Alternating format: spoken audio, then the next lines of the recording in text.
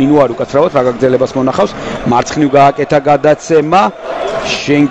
შენგელია გავიდა კიდე უფრო მარცხნივ ჩააწოდა შეიძლება დარტყმა 1-0 დმიტრო ივანისენია გატანილი გოლის ავტორი ყველაფერი მოხდა ისე როგორც სურდათ დინამოს ფეხბურთელებს ამ შემთხვევაში შეიძლება ითქვას გაუმართლად კიდეც მაგრამ მოდი ვთქვათ რომ ძალიან კარგად დაარტყა ივანისენიამაც ამ ეპიზოდში და ზუსტად მოათავსა გამართლებაზე რაზე ვსაუბრობ მიხვდებით ახლა თქვენ თვითონაც აი ხა აქ ზურგში მოხვედრილმა ქუთაისელებმა ითამაშეს კარგად და ისევ მარცხენა ფრთიდან ვნახოთ აქ რას იზავენ ჩაწოდება ქავთარაძის დოლიძე დაათხა და 1-1 61 წუთზე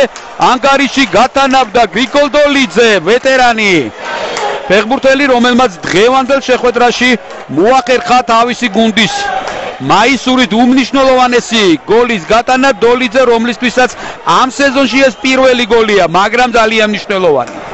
ძალიან მნიშვნელოვანი ხოჭახ გრიგოლ დოლიძე და კარგი იერიში რომელიც განავითარა ქუთაისის ტორპედომ ხედავთ ქავთარაძე კარგად გავიდა მარცხნივ ჩააწოდა აქ ჩავარდა დაცვით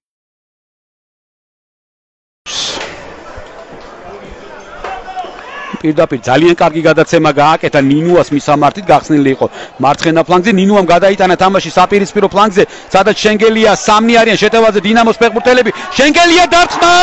2-1 78 წუთზე ბრავო ლევან შენგელია ძალიან კარგად ითამაშა ამ ეპიზოდში ჯერ მეკარიდან გამოტანილი ბურთი იყო ძალიან კარგად გაიხსნა მოედნის ცენტრთან მარცხენა ფლანგზე ნინუა რომელმაც მიიღო ბურთი გადაიტანა ქუთაისელები აშკარად გაერთნენ შეტევაში და უკან დარჩა ზონები რაც ძალიან კარგად გამოიყენეს დინამოს ფეხბურთელებმა აი ხედავთ გადატანილი ბურთი აქ უკვე არავინ აღარ არის შენგელიას წინააღმდეგ